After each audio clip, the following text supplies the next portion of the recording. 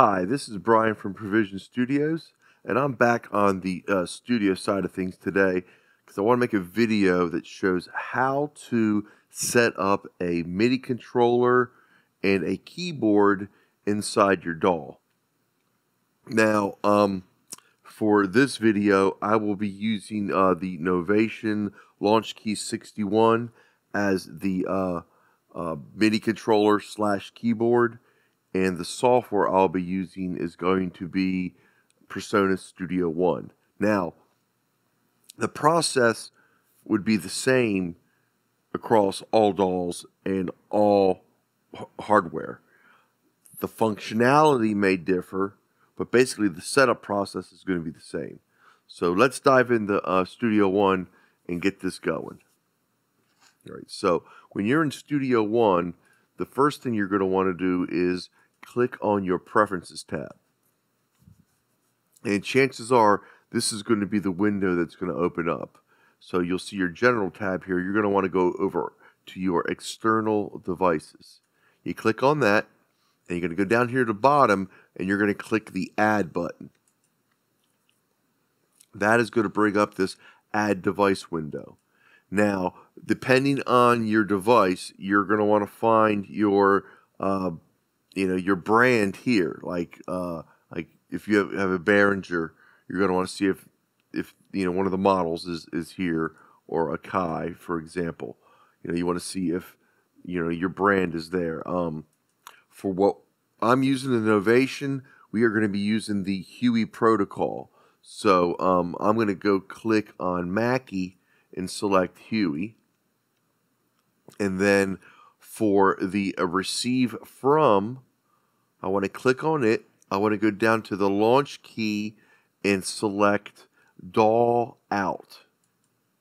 So this is going to receive, Studio One is going to receive DAW information from the output of the launch key. Now for the send, I'm going to want to select DAW in.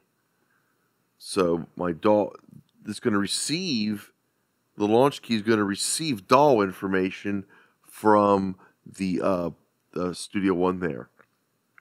I'm going to click OK. So we have our control surface set up. Now, the way we have this set up, we can send and receive MIDI control information from the Novation launch key into Studio One and back. So this will include transportation controls, fader controls, and any other type of knobs or settings we want to change here on the keyboard. Now, that's one facet of what we're trying to do today.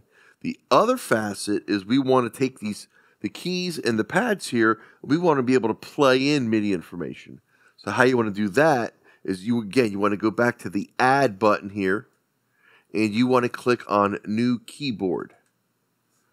So I'm instead of New Keyboard, I'm going to name this Launch Key 61, and my manufacturer, let's go Novation.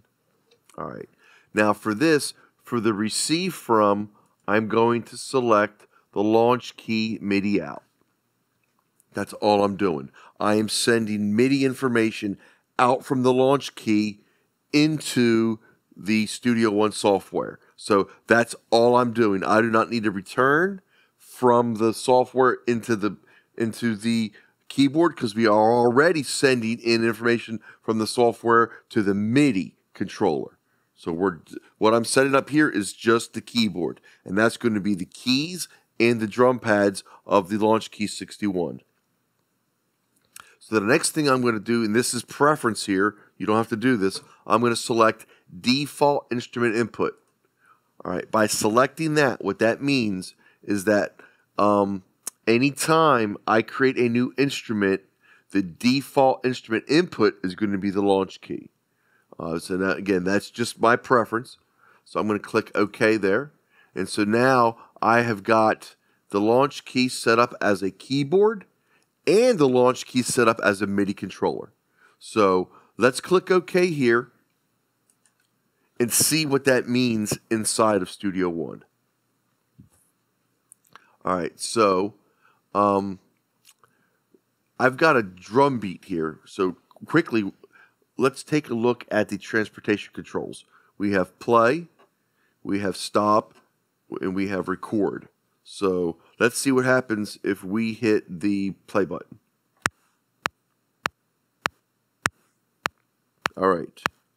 So you can see here we didn't get any sound. And the reason for that is these faders work. So this fader here controls a track. This controls a track. So on and so forth. So for this one here, I want to move up this fader. And there we go. We can see that just increased the volume on this instrument. So let me go back to the beginning. Hit play again.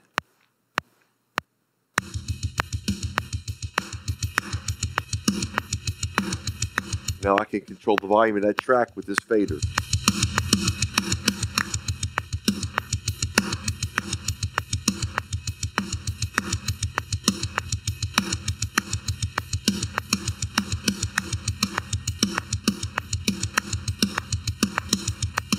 I can stop the track by hitting the stop button.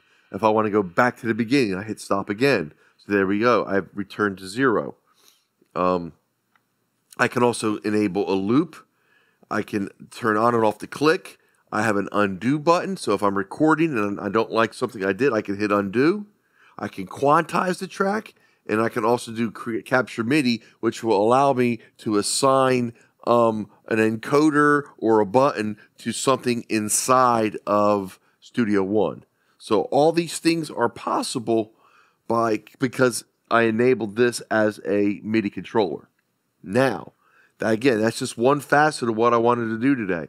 I also want to be able to play in information from the keyboard. So let's take this drum, for example. Let me open up the instrument. And today we are using the Savior custom drum module by DrumForge. And you can see here we've got different drums and such for this kit. Now, these instruments are also found on the keyboard. So let me turn this up a little bit. So there is my kick. You can see when I hit the kick, the icon for the kick it interacts with it. So we have our snare. And again, those are velocity sensitive as well. So we've got our right snare and our left snare. So I've got two hands. I got a right, left. And you have your kick. And you have your other parts of your kit there as well.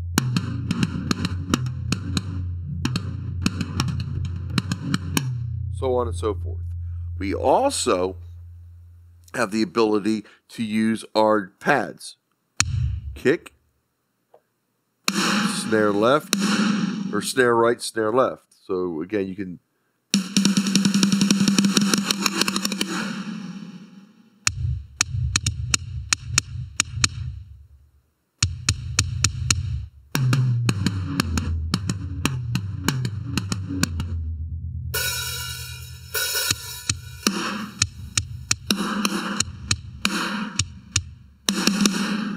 so on and so forth.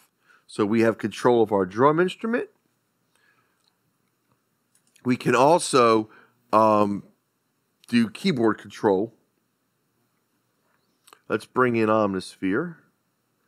That's one of my favorite go-to synths.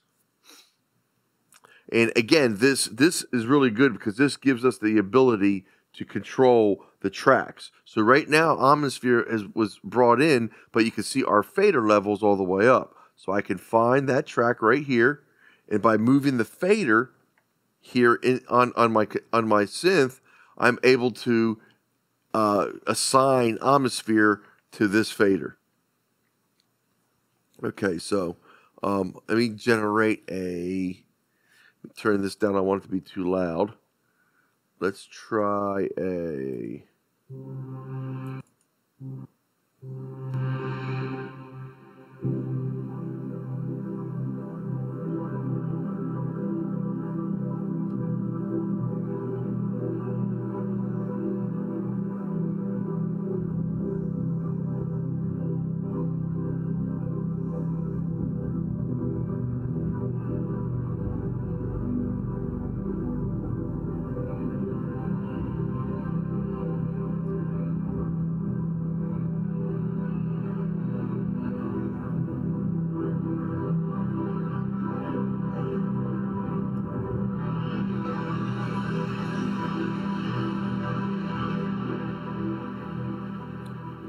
Alright, so we can get MIDI playback. Let me mute the drums. I'm not going to need the drums here anymore in this example, but I want to show you how we can take the track we just brought in and then record right from the keyboard. Again, MIDI controller and keyboard. We created two separate pieces of hardware off of one unit. Now, not every keyboard is going to have the functionality of the Launch Key 61. That's not the point here. You could very easily go get a MIDI controller and a keyboard as two separate pieces and use them together. This just happens to be an all-in-one MIDI controller and a keyboard that allows you to generate MIDI information. So make sure I'm at the beginning. And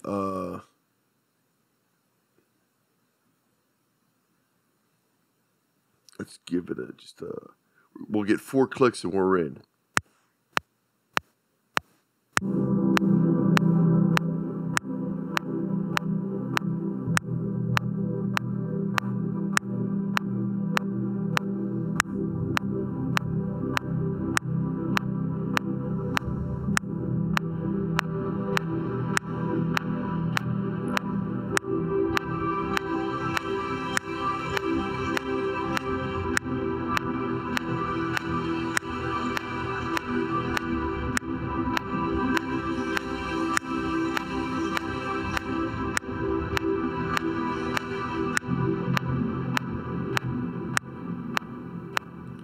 And so on and so forth. So you're able to do things right from this keyboard and not have to worry about running to your computer, hitting the mouse button or whatever. So let's say that this keyboard that I have was on the other side of my studio. Because I have all this MIDI control capability here, I can not have to worry about being close to my computer and create all these different types of aspects to my recording session without being hamstrung to the computer. So I can be more creative in that way because I'm not moving mouse for all my moves. I'm not having to click stuff. I'm not having to look at a computer screen. I can be somewhere with headphones on, 10, 20 feet away from a computer and be able to control everything I'm doing right from here and being more immersed in the creative aspect of it instead of having to feel like, you know, I'm creating with mouse clicks and all. Now, that's not to say that you can completely abandon your mouse and your old way of working, but it is nice to know that you're not tethered to the computer, that there is a distance between yourself and the computer. There are many, many, many things you can do when you have a keyboard set up like this. I don't want to go too deep into this. I just want to be able to show how you can do it in your DAW to sort of try to liberate yourself from, again, from having to click a record button on your DAW and then jump over real quick to your keyboard. I'm not saying that is a bad way to work, but there are better ways. So if you have any questions about what we're doing here or what I've showed and you're not sure if it'll work with the DAW that you use, please feel free to drop a comment. I'd be more than happy to give you some instructions for other DAWs. I'm going to put a affiliate link for this keyboard, the Novation Launch Key 61, in the description of this video, as well as a couple other affiliate links. You can feel free to click on those. They'll take you to where I got this equipment from, and it will not cost you any more money. What it does do is it helps fund my studio. So that's the reason why I'm even putting the links there. I want to give you guys the same great deal that I got when I bought this gear. If you found what I'm sharing with you valuable, then by all means, please use the affiliate links. That, again, that helps me here in the studio. Also, if you have any questions, feel free to email me at bbuck822@gmail.com. I'll get back to you as soon as I can. If you have any videos you'd like to see made, especially with what I showed here today, if you'd like to let me know what DAW you're using, what type of hardware you have. I can do some research. I'm not saying I'm going to go out and buy this keyboard you have and do a hookup here in my studio, but it doesn't mean that I won't be able to help you with your situation. All right. I hope you found this informative. I hope if you've got a similar device, you can go get it hooked up in your studio in this way, where you're sort of able to control your DAW all from your keyboard, and get moving forward with the creative process in a more liberating fashion. Okay. Thank you very much for watching, and I appreciate everything you guys are doing for my channel, helping me out in the way that you guys are with your feedback and all your positive energy. Thank you very much, and I hope you have a great weekend. Bye-bye now.